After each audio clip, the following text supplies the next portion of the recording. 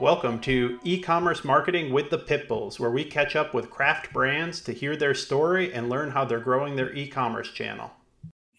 Hi, I'm Andy. And I'm Lindsay. Today we're joined by John Roman. He's the CEO of Battlbox. So really excited to have this conversation today. John, I'm going to give you a second, or give you a moment in a second to kind of guide us through your background. But looking through your bio here, think you've kind of been around the bush a few times. Seems like you have a ton of experience all through the e-commerce space. So I think we're going to get a ton of great insights out of this today. Tell me a little bit more about Battlbox, how you started it, and kind of where you are now.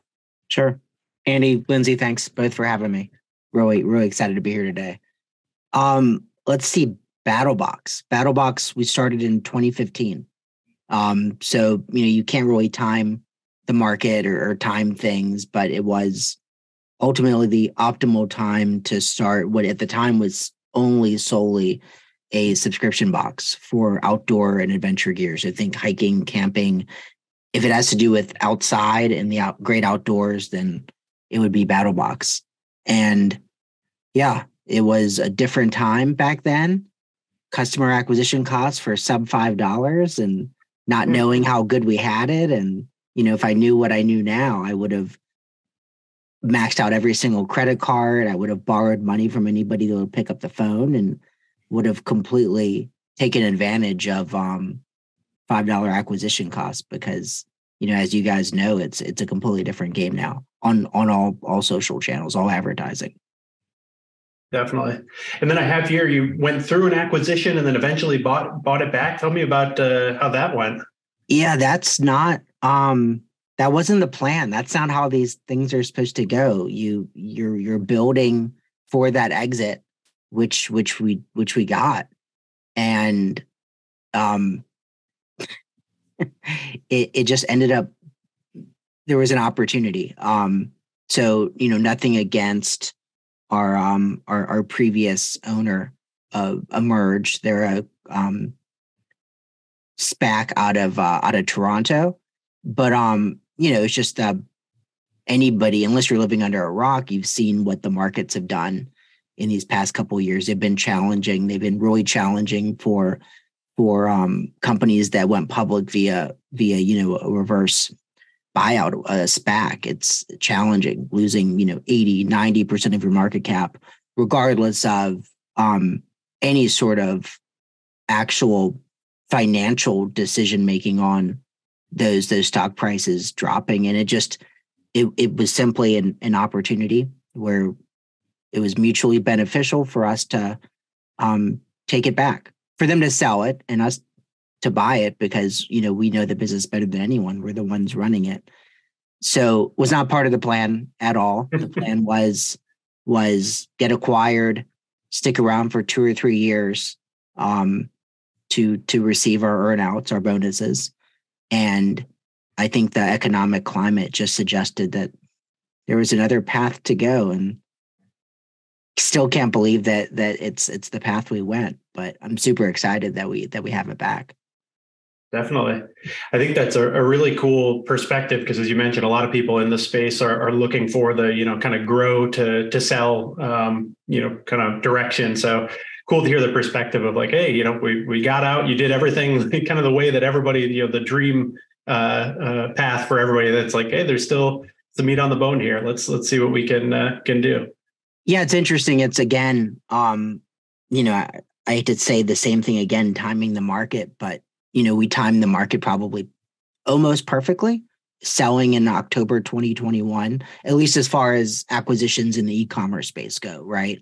Like everything was still like going up and to the right post-pandemic. It was moments away from correcting, which everybody dealt with. So it was kind of ideal. And I guess if you look at right now, when we bought it back in April, but I would still put April and today in the same time period. This is another opportunity. This is, if it's not the bottom, it's probably close to the bottom. Certainly. And it was another just timing thing where the opportunity was there to buy back at a fraction of what we had sold it for. So you can't time these things, but sometimes you can create opportunity from timing. That's awesome. Well, kind of diving into it today, one of the reasons why I'm so excited for this conversation is I think you're doing a lot on the content side, probably as good as anybody out there. So yeah, I'd love to just kind of get your perspective of, why that became such a big focus for your business and kind of how you fell into that and, kind of where you see it going and the effect that's had on your business. Sure. So yeah. So, the two unpopular opinion, but for a business to state that the two parts of the business, trying to think of the right word, and it's escaping me, but okay, the two pillars that we make all of our decisions, all business decisions, take this into consideration, which is wild to say, but it's content and community. Community being the community that we've grown, that are Battlbox customers, but bigger than that, right? It could be Battlbox fans, it could be Battlbox vendors. It's literally just an ecosystem all the way around, and we take both into consideration. On the content piece, it's interesting because it wasn't in our initial immediate strategy. It was, but not like it is today. But kind of listening to our audience, we quickly found that was the way to go. So and this is funny to say because it's such a, any CRO purist would have a heart attack at what I'm about to say, but it was 2015. It was a different time. We had a pre-purchase survey. So consumers trying to give you the money. We say, no, wait, don't click buy yet. Hey, tell us where you heard about us. Now, the best practice is having it post-purchase. But at the 8 years ago, 9 years ago, is pre-purchase. Just because we didn't know any better, was naivety. And it was the usual suspects. Where did you first hear about us? Facebook, Google, Twitter, Pinterest, etc. And we had a other that you could click. And month 2, we had about 20% of our first-time purchasers click on other and type in Curran 1776. We don't know who that is. We had an interesting, arguably at the time, it was probably bleeding edge on thought logic. But our go-to market strategy in February 2015, we were sending at least 30 boxes every month of our product to YouTube reviewers and influencers. And that's standard operating protocol for anybody, right? You have to send your stuff to people to get more eyes on it. But 2015, that wasn't like, I don't want to say it was crazy, but it just definitely wasn't best practice people knew yet. I feel like that's really hitting the hype cycle like this year, honestly. Like in the last year or so, we're hearing so much about influencer and how everything's got to be influencer driven. So yeah, that's pretty crazy that you're at it in 2015. Right. So I remember like it was yesterday, we're looking at the survey results and we're seeing Curran 1776, and we open up our Google sheet where we have these 30 something boxes we're sending and their corresponding YouTube or Instagram channel. And we don't see this Curran 1776. So we jump on YouTube, we find him, and he sure enough is doing an unboxing of our box, the highest tier, the Pro Plus, and which is what we would send. Influencers and reviewers is the only box we send. And we do a couple, little bit of, back end looking for this person. We find him. He's a paying customer, and he's driving traffic for us. He's we're quickly saying, okay, this guy's on to something. So we reach out to him. We're like, hey, please keep doing this. We're going to comp your box moving forward. Like, you don't have to pay 150 plus sales tax and shipping anymore. Just keep doing the box. And a few months go by after that, and he's continuing to bring like some significant traffic and just equally important conversions. And we're seeing, as we're growing, his channel's growing as well. And we're just, again, it's a timing thing. So we reach out again and we're like, hey, keep doing the box. It's going to be free. We're also going to write you a check each month for $500. Do not stop. Like, you have to keep doing this. And then the next conversation a few months after that was, hey, do you want to move your family, your wife, your 3 kids, all of you guys down to Georgia and do this full time? And by this, just content, be like the face of our brand. And that's a wild A to Z, but we just saw that there was clearly something there.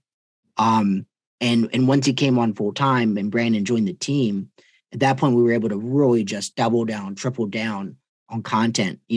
Prior to that, he was doing one unboxing every month. And that was he had one piece of content that came out post shipment. And we quickly said, okay, well, we're going to continue to do that, but we're going to test gear and we're going to film it and we're going to do this and we're going to film it. And we're going to go on adventures and film it, and really just leaned in on it. And shortly thereafter, a few months of like putting out exponentially more content, we saw our channel start to spike up and relative spike. We were gaining maybe 1,000 new subscribers a month, which was a big deal for a brand to be getting that kind of momentum. And a agency or production studio reached out to us and pitched us on the idea of doing a TV show. And fast forward, there's a whole story there, but it ended up leading to the Netflix TV show we had, which was kind of the ultimate shoot up in validation of this content. Yeah, that's awesome. That's the we were saying, kind of the picture perfect storybook exit story. Probably the same with that's the best you can do in content, right? Right. You can't build it and growing until you get picked up by Netflix. Exactly. This whole story kind of reminds me, I think it was in like 2014, I was at like a franchise conference and there was a gentleman there presenting and he was trying to tell everybody, listen, even now you need to be thinking of your business as a media company, at least having some wing of a media production. How important do you think that is now? Obviously, it's so much a part of all businesses now, but I still feel like there's plenty of businesses out there who look at it like it's not worth investing in. And I think there's that moment you're talking about where you see Current 1776's channel starting to grow while you're growing and thinking, okay, this could be a good partnership. And then even taking on the ability to help him create that content. That seems like such a huge risk that a lot of companies are still like, I don't know about all that. So can you talk a little bit about the media production side of it? Sure. So yeah, it was definitely a risk, right? And it was not what everybody else was necessarily doing at the time. But clearly now, whether it was a gentleman in 2014 at the franchise conference talking about it or us taking the chance in early 2016, now it's tough to argue that the content piece and having a media arm, it's tough to argue that it shouldn't be a part of the business, right? You're spot on. A lot of brands continue to with the struggle, right? Because it's not easy to execute. You have to look at things in a completely different lens. I think it also matters, I don't think every brand has to have it. I think you look at where you're at on the need-want scale. And the farther away you're from absolute need and you're closer to the want and you're falling into that discretionary income spend, I think you have to have it. And the reason is because consumers' behavior is changing, right? Every year that goes by, consumers want to spend their extra hard-earned dollars with brands that they feel some kind of connection with. You look at, I read an article today about is it Skims? Kim Kardashian's. Yeah. I think they raised it a $4 billion valuation. They're talking about doing an IPO, and it's going to be, if it's successful and execute, it's going to be like this victory that the stock market needs, which is just mind-blowing, wild to think of. But you look at what she's done, and then you take a step back and you look at, the best, easiest example to talk about is Mr. Beast. The guy built content, built community, and then he's like, I'm going to launch a virtual fast food restaurant with no brick and mortar, and we're going to be nationwide in everyone's app. And we're also going to be wildly successful at it. And then we're going to drop a chocolate and cookie company. And the day we launch, we're going to be in all Walmarts nationwide, right? Which is something that any brand would likely be very, very hard pressed not to want to have something like that. But you can't just get in. But they were all able to build these brands that almost instantly have success based on their content, right? And it's because their content is showing a human side of them or an element of them that people connect with. And there's so many examples of this. Another one, the Nelk Boys. They have a podcast where they've had ridiculous hosts, ridiculous guests on there, and you're like, how do you get Elon Musk? And you're just like, wow. But then they'll drop a brand. They have a hard seltzer product that they're getting in all of these grocery stores and all of these places across the country. And you're seeing kind of these content creators and influencers or just people with reach via content now dumping these brands on top. And it's wild because they're reverse engineering it. And it just kind of makes it really, really, really evident that brands that aren't doing it, like, you're going to get left behind. It strikes me. So we work with oftentimes a lot of smaller brands, some bootstrap brands, where I think there's more hesitancy, especially with the focus on, customer acquisition cost. And, let's make sure that our margins are matching up right off the bat. It can be scary to put this investment forward that, hey, I'm going to put out some money that likely isn't going to turn around immediately. I'm not going to see like, hey, it's not like, a paid ad where it's okay, hopefully you're, measuring return immediately from the ad itself. It's, hey, I'm going to be investing in this channel for a while and hopefully it builds into something that's valuable. But yeah, I'm curious if you kind of have maybe advice for some of these smaller brands where when we look at, I think a lot of people get overwhelmed when they look at, Mr. Beast or, Kim Kardashian, and we see, hey, that's clearly, the path to some of these multi-billion-dollar brands, that's where we're at. But like, how do we get started when we're just looking for, we're still trying to break 100K revenue, 200K revenue in a given month? How do we find the cash to invest in that? Even on the influencer side, it can be overwhelming just because there's so many options, so many people. Even just a few free boxes going out each month could be, a real struggle on the bottom line. So I'm curious if you have any kind of like where to start or advice for that smaller end. Yeah. So a couple answers. One on the influencer piece on who to send the product to. If you stack rank influencers based on their audience, based on their reach, I will 100 times out of 100 times choose the micro. The influencers call it sometimes sub 100,000 followers. They're the ones that are honestly oftentimes more passionate, more genuine. They're, for lack of better words, grinding and trying to make that work as their possible profession. And you're going to get a lot more effort from those groups. So when you're able to, on the influencer side, if you're limited by how many you can send, I would put, and I never put my eggs in one basket, but in this scenario, I would put the eggs all in the micro influencers, and they're going to have the best return typically.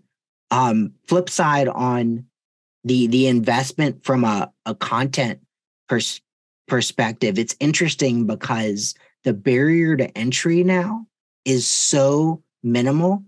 Everyone has a video phone, right? Everybody has the ability to record videos. If you have a decent Android or an iPhone, you're able to download ridiculous free software like CapCut, where you can, with zero, I have zero editing skills graphics or video on like the Adobe suite that we use. But even myself at my age, I can use this app and I can actually put it's not as good as like a professional's video, but I can edit something somewhat okay. And that doesn't take a lot of time, right? You can set aside, record something of your journey, and it could be you're trying to get to 100,000 like dollars in sales. Like, people want genuine. And I would almost argue that it's good that you're not a video editor, because your edit's not going to be well polished, which is even better, because it's going to actually show that it's genuine and it's a story and people want to connect with you. We had to give a couple weeks ago, we're having so we have a few video editors now full time on the team, and we're having our weekly video editing call. And I literally had to say, hey guys, like, you're the most talented group of video editors I know, but for this next group of videos we're doing, can we bring the polish down some? They look too good, which is wild to say, but it was because like you could look at any of our feeds for a week and these videos are just too good, right? It's not, we're losing some of our genuineness because they're so professional. So we literally, let's dumb it down a little bit. Let's bring them back. People want to see genuine, right? You're a business owner and maybe it's just you. Take your phone, do some videos, do some slide edits, or don't even edit them. Just throw them up there, right? And really try a few different takes on what type of messaging you're trying to do. Maybe you're trying to give a transparency on you trying to grow this business as an entrepreneur, right? Or maybe you have a cool story of the business you want to share, or it's a cool product. Like, try it all. And and we've gotten really good at it. I was literally on a call today. We still we have a new full-time creator we brought on, and one of our senior guys, Brandon, was like, I wish we had like we can pretty much forecast success on videos, but it's still behind the scenes. It's a shotgun approach, and it's those little 100 pellets. But because there's 100 pellets, one of them surely is going to hit the target, and it's so true. It doesn't take as much effort as you would think. And I think everybody assumes that it does, but I mean, you look at, not to discredit influencers, but you look at some of these people that have a lot of following that, unpopular opinion, are talentless. And they're figuring it out, right? So yeah. Surely if you have some business acumen, you should be able to figure it out too. Yeah, I think you have a great point that it's, a lot of times the excuse given is, hey, it's, too expensive, or it's going to take too much of my time when I'm already strapped and trying to get orders out the door, whatever it is. But I think a lot of it in there is, kind of a nervousness or a fear of putting themselves forward and getting out there. And I think that's a really great message that, like, it doesn't need to be polished. It doesn't need to be perfect. And probably a lot of the videos will be pretty poor, but just keep churning them out. And, at the end of the day, you're going to hopefully hit on one, And the thing is, I think people will give it an attempt. And after 2 weeks or 4 weeks, they don't see the success that they thought they needed to see. Due to naivety, they set an unrealistic goal. And the reality is it's not quick. You said it a second ago, it's a long game. People think SEO is a long game. No, this is a long game. This makes SEO look like instant satisfaction, gratification. It's such a long game on TikTok. So I remember I grabbed our Battlbox username on TikTok in early 2020, sat on it for a complete year, did not do anything with it, said, well, we don't dance. Why do we even have this? Like, what are we going to do with this? And then in February 2021, we posted our first video on there. We had weekly meetings talking about what type of content we were going to try. We were taking a lot of previous content we had and chopping it up. We were trying everything. we had some mild, little tiny successes, but it wasn't, it took the better part of an entire year before TikTok really like popped for us. It took a year of posting multiple hundreds of videos with very little to no success before getting some sort of cadence where it was successful. Now it's our biggest channel. And that's for an established brand with like a really professional, content department to begin with. And it's still, that level. Yeah, we had the resources that we still couldn't crack it. And when we look back on what the success videos were, a lot of them were the most genuine, least edited ones. How do you think about, I know a lot of times I hear with brands that are very content focused, they're like, hey, some of the organic stuff is great when I can really start building a community and a following. People are really interested in following along, but that doesn't necessarily mean that they're going to purchase. So how do you think about getting from that community and you put the work in and there's people in love with the brand to kind of parlaying that at the end of the day really into like, okay, now let's either give the right offers or what does it take to get purchases out of that? So it's a great point. And I wish I could sit here and tell you that our organic traffic converts at the same percentage as our paid traffic, but it is nowhere near the same, nowhere near, literally a fraction of it. But it is a numbers game in the same sense. We just know we need 20x more organic traffic to get the same results. Yeah. If you have a product that is a product market fit, if it's having success in ads and you're getting an acceptable acquisition cost or return on ad spend where you're able to build and scale a little bit and prove validity of the product, the organic side comes. It's just you have to put a lot more, you have to throw a lot more stuff at the wall for it to stick. It just doesn't convert at the same rate. And it's a much more methodical, multi-step, multi-touch purchase. We're able to get customers sometimes in one click in an ad, sometimes 2 clicks or 3, but organic customers, it's significantly more, or 17, 18 touches, which is wild.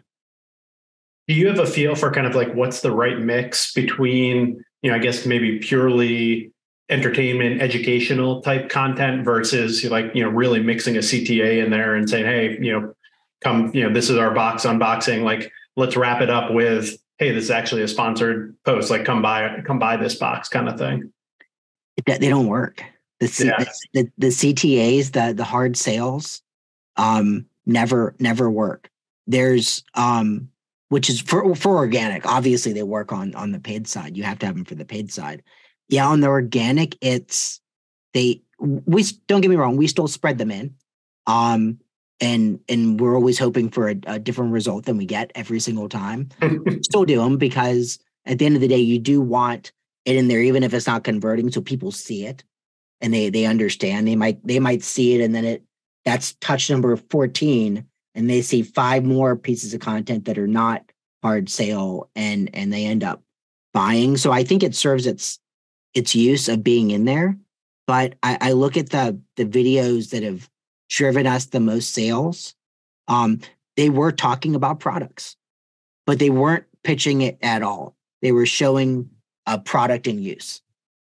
And people saw that, identified, and said, oh, well, I want that, because I want to do what they did in the video. I think it's not selling, but showcasing a product sells best. Can we talk a little bit about building community? I know with the TikTok and current 1776, it's probably easier when you're pulling someone in who has community and building off of that. What kind of advice would you give for a brand that is starting with no community or very, very small amount of community? What are the important pieces that you employ just to really scale it up and build it? So you have to have, because, we're not all in person, you have to have some kind of meeting place, right? Whether it's creating a Reddit style forum, or the easiest thing, which we used to have a forum and we converted to a Facebook group. The Facebook group is great because it puts everybody in one spot. And I think it's key to interact with the customers. In the infancy, it's you driving it. You have to drive it. You have to be interacting with their posts or making posts and asking questions to drive engagement. You have to be in the driver's seat of it. You can't build it and expect them to come. I wish it were that simple. You have to build it and then be playing on it for them to be attracted to it. I think that's the easiest way, right? You try to, and maybe the group. So, our Facebook group at this point is a members only group. It's part of the membership of the subscription. You get access to there. If you're not a subscriber, you can't be in there. But what I've seen work is I've seen people making a Facebook group that maybe isn't even necessarily based on your exact product. It could be the space that your product's in. And you want to create a community of a resource for that maybe higher topic, and providing education in there or like-minded people. So I think there's a few different ways to skin that cat of the group. And depending on your business, I think if anyone's listening to this, right away you have a couple ideas, and what your gut is saying the right group is the right group. I'm curious too. I always seem to want to ask about this. I don't know what this says, but with Battlebox's demographics and looking at building community on Facebook, and then I think about Gen Z and their unwillingness to be sold to, or at least interact with content that's, very obviously calls to action and overly salesy. When you look at your demographics and you're thinking about selling to them, what are the different approaches that you're taking based on generations or based on platform? It's different for each one, or it is. It is a little different. You look at so our sweet spot is 24 to 45. That's just the ideal male. So 90% of our buyers are male. The 10% that are females, 50% of them are buying it as a gift for a male. So it's a very, very, very male-centric demographic. Talking about the 24-year-old and the 45-year-old, they're definitely different buyers. The older group will creating a sense of urgency. The traditional old school, hey, there's only 200 of these to get, like that works. It's genuine, right? Make a special offer, have 200 of them, communicate it, transparently say there's only 200 of these. Sense of urgency works. The younger generation does not. They don't care. They don't care if there's 200. They'll wait for it to be over, and you'll make an extra one for them because they're special. It's a totally different sale. The younger generation doesn't want to be sold to. And rightfully so. They want to make their own decision. So it's the value at that point of the content, right? And then eventually it's a soft sale through the content, and eventually they'll see some CTA and they'll already be 99% of the way there, and they'll take it. But it's totally different. Having our members only group on Facebook is a challenge too, because some of our younger customers aren't on Facebook. But we run into the flip side of it. We'll have a TikTok going viral, and we'll drop it in the members only group, and people are like, TikTok, what's that? I wish there was honestly a better community option, but Facebook has the best that I've seen, which pains me to say because it doesn't meet all the needs of our entire customer range. It's just the best tool currently. It needs to be disrupted, honestly, because it's wild now. You're looking at some of the younger audience members, and they live in a world where they never had a Facebook account. which is kind of crazy. But it's true, right? Their first social account was either Snapchat or Instagram. And then, all the older people got on Facebook, and now we're all getting on Instagram and Snap. So we've scared them over to TikTok, and now we're all coming over to TikTok. So they'll go somewhere else. It's very cyclical. That's a really interesting problem. So I think, especially at the smaller side, when you're just getting started up, if you're thinking that, hey, your membership community may have in it 50 people or 40 people as you're kind of getting started, it's scary in that, like, well, you don't want to push people in there and then all of a sudden have it be crickets in there. And you kind of gave a great answer of you've got to drive it and you've got to be producing a lot of the engagement and content in there. But yeah, it's interesting as people get a little bit more spread out across platforms. I know even in our world, I've been in a number of masterminds or different types of, things on the marketing side where, it's like, hey, for this one, everybody's got to get Discord. For this one, we're doing it all through Slack. This one, we're going to, try to finagle something inside of LinkedIn. And it's, kind of like a lot of times it's a barrier to entry that people don't really want to jump over and learn an entire new platform, because there only, is so much bandwidth. And this community, while it's very important to your brand, probably isn't the most important thing in that individual's life. Right. So yeah, kind of interesting. I don't know if there's a question wrapped up in there, but yeah, kind of how you do that and walk that line. Yeah, SaaS providers listening, or SaaS entrepreneurs listening to this, like, this is an opportunity. It's there because you're right. We're running into this problem across all aspects, right? Whether it's mastermind groups or brands creating community groups, it's tough. Where are you going to go? And we've talked about it. Okay, do we convert it to a Slack group, or do we offer a Slack group as well? But then, like, Slack doesn't work because you run across people that maybe aren't, their profession or their job isn't like uber business related, so they don't even know what Slack is. There's no right answer. We're still clearly just trying to figure it out. Yeah, maybe that's the baseline, right? Just keep trying things, keep throwing things against the wall and see what sticks. Yeah. Awesome. Well, I had come into this conversation thinking we were going to talk a ton more about subscription. And looking at the time, I think maybe we'll leave it there and save that for a future conversation. Sure. This has been super, super enlightening and a great deep dive into all things content and community. We like to take a little bit of time at the end of these just to see if you have anything to kind of give your shameless plug for those who don't mind being sold to, I guess. Tell us a little bit about Battlbox as a brand, where people can find you and what they'll find when they get there. Sure. So Battlbox, BATTLBOX. There's no E in there. That's why. That's why it doesn't have an E, because with an E, the domain was taken. You can just Google Battlbox. It'll come up right up. You can misspell it too. It'll still come up. You can jump in Netflix and search for Battlbox there too. Our TV show Southern Survival will come up.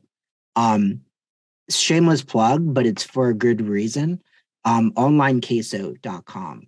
So all one word. It's my blog. I try to post a lot of guest articles as well. I think there's a problem in the e-commerce space currently, where a lot of the thought leaders just talk about wins, and a lot of the thought leaders are self-proclaimed experts, and they're not. And the reality is, yes, there's some victories in the mix, but there's way more losses, right? And the losses are where you get your learnings. And make it a point that, like, the L's we do take, we talk about them on the blog, because that's ultimately where the learning is. And more importantly, if someone else is reading it and maybe going down the same path, they can use my mistakes as kind of a roadmap on, oh, maybe we shouldn't do that because he tried that and it didn't work for this reason. So it's kind of just a honest look at e-commerce. That's really, really cool. I'll just bookmark that myself. I love that too, because you're right. There is there is a culture around Ecomm of we don't share the losses. We only share the wins. I'm the expert. Come buy my course and start it all over again. So I love that there's community building and sharing all of our L's together. Yeah, because no, you're spot on. It's irritating and it's a little toxic. Some platforms are worse than others. I think Twitter or X has a lot of the toxic people. I guess I probably should have asked before your plug, but is there something that we didn't ask that you wanted to cover today, or anything that we should have asked? No, we did just get back from Texas. We put 5. So in our July box, we put 5 golden tickets randomly in the box. You got a golden ticket. We flew you to Texas. We put you in a tank, and you aim the tank at a target downrange. And if you were to hit the target, we were going to give you $100,000, which is kind of like Willy Wonka meets Mr. Beast. It's just crazy. And it was interesting because it wasn't a sales tool. We announced it the day after our selling window closed. So if you saw the video announcing it, it was and you weren't a customer, it was too late. Which was cool because we wanted our customers to understand this was genuinely being done for them and wasn't a sales tool. So the best way to do that is literally make it impossible for it to be a sales tool. So really, really cool. It was a lot of fun. We posted some videos on YouTube about it. Definitely different, shooting tanks. Awesome. For money. Did anyone hit it? No. which was really disappointing. Because we genuinely wanted it to be one. And the way we structured it, it was an insurance policy, much like a hole-in-one or a half-court shot, win the car. Same principle, same type of underwriter. So we had already paid for the policy, and it was expensive but we wanted someone to win. So I think it gave us some learnings. The video would have been a lot cooler, and the event would have been a lot cooler if someone would have won. So the next event we're going to do, and we're going to do another one soon, there's going to be a guaranteed winner that we're going to give some, decent amount of cash to. It's just a good story too to help someone. Yeah, that's really, really cool. Well, great. Like I said, it's been an awesome conversation. I think we covered a ton of ground, but we left a ton uncovered too. So I might just be reaching back out in coming months to hopefully do this again. Yeah, I'd love to come back. Awesome. All right, Lindsay, would you read us out? Yeah. And thank you again, John, so much. This was so great for so many reasons.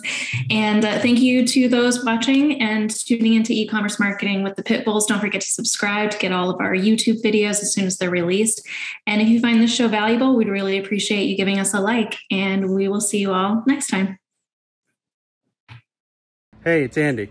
I'm here with Percy, the original PPC Pitbull. Thanks for checking us out today. If you're ready to take the next step in your digital marketing journey, come on over to ppcpitbulls.com and book a free strategy session. We'll take a few minutes to get to know you and your brand, and I promise you'll leave with actionable insights that you can implement today. Working together, we're going to get you on the right track towards reaching your unique e-commerce goals.